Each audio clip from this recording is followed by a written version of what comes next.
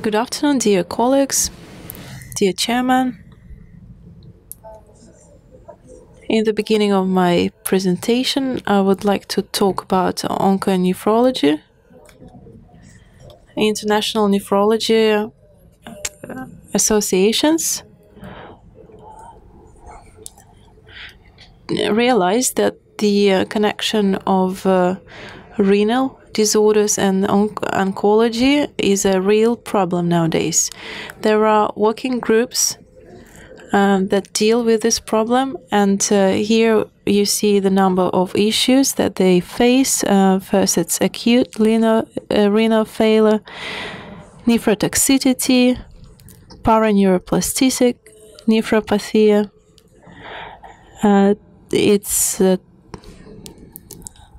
replacement of replacing renal therapy, transplantation of kidney to patients with oncology disease, and it's also anti-pain treatment in patients with cancer and treatment of patients after kidney replacement.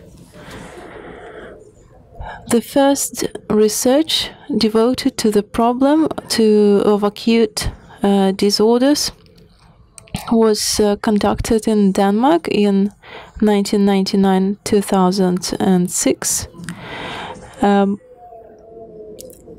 The development of acute renal failure during the first year equal to 75%. Then in Canada, bigger study was conducted.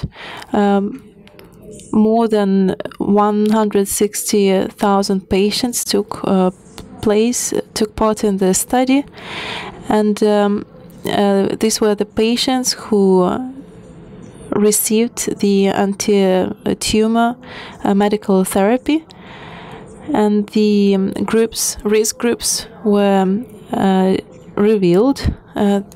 These were the patients with uterine cancer and kidney cancer and others. So what are the factors? This is increase in creatinine for more than 0.3 milligram during the first day, then increase in creatinine in blood serum, and diuresis less than 0.5 milliliter per kilogram per hour during 6 hours. These factors allow us to state the diagnosis. This is an established classification that sets 3 stages of severity. The first stage is increase in creatinine by 1.5 to 1.9. The second stage from 2 to 2.9, and the third stage is increase in creatinine by 3 times during the in patients, and in patients younger than 18 years of age, less than 35 milliliter per minute. Risk factors of acute disorder. These are the general factors that include dehydration, senior age, females, the Negro ethnic groups, diabetes, chronic somatic pathology, anemia, and intake of certain medication. Patients with malignant tumors are in special risk group because they have additional factors. They take a nephrotoxic medication, then massive blood loss related to tumor, vesical tumor, then also compression of urinary ducts, lymphatic nodes, etc. Also thrombosis of renal arteries, and other factors. The reason of renal disorder in onco patient has multiple factors, but there are three general groups, and the treatment dependent on these three groups. The first one, prerenal, which includes loss of liquids together with the decrease in intravascular volumes because of hemorrhages, nausea, diarrhea, spasms, vascular spasms, in the background of sepsis, and dilatation of afferent arterioles. One of the main causes in this case is sepsis. Another group is renal dysfunctions. Acute dark necrosis can happen when pre-renal dysfunction takes a longer time and causes cell necrosis. And the most common cause is toxic dark necrosis that is related to medical toxicity, chemotherapy. This group also includes acute nephritis that includes, and also occlusion of renal vesicles and infiltration of tumor cells, and also disturbances in membrane nephrology and others. Another group is post-renal dysfunction, obstruction of urinary tracts. It's acute nephropathy and post-radiation fibrosis because of radiation in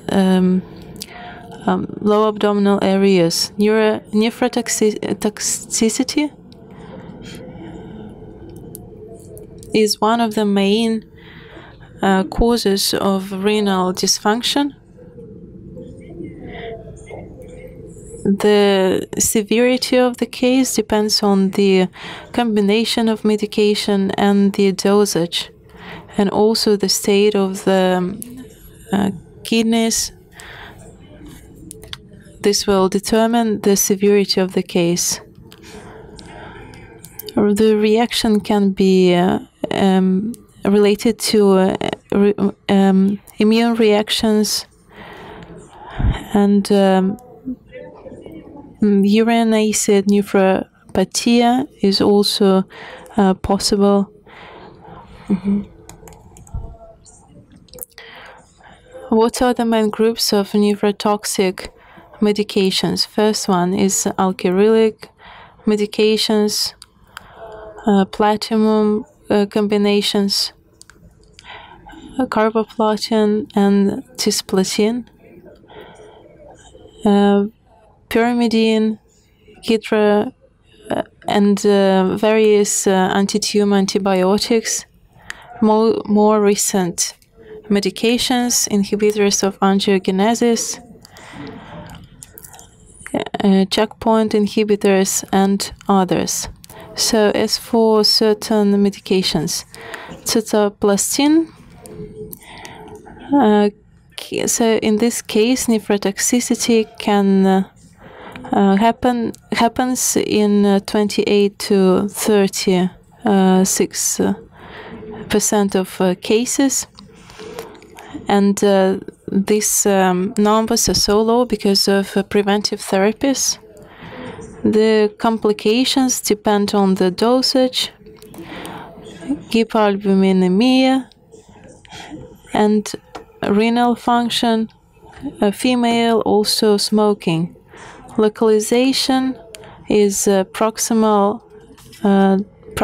areas of canals the symptoms of the dysfunction usually reveal themselves on the 3rd, 5th day after the injection. Electrolyte dysfunction disturbances are also possible. Preventive cisplatin treatment include division of total dose per 5 days, and the total dose should be no more than 120 milligram per square meter.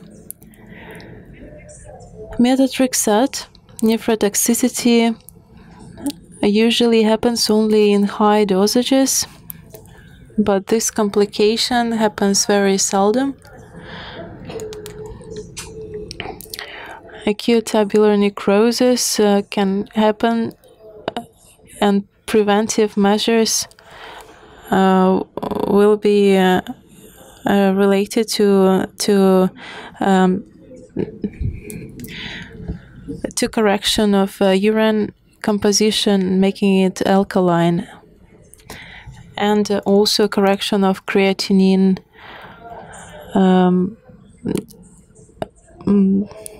a combination. Ifosfamide, proximal canal areas are damaged usually, and hemorrhagic cystitis can happen in this case. The urine control every day is necessary in this case, and also it's necessary to stop in administration of this medicine if there are any complications. We are talking about bevacizumab. The side effects are arterial hypertension and proteinuria. If it's possible to minimize the complications, it's better to continue the administration of the medication.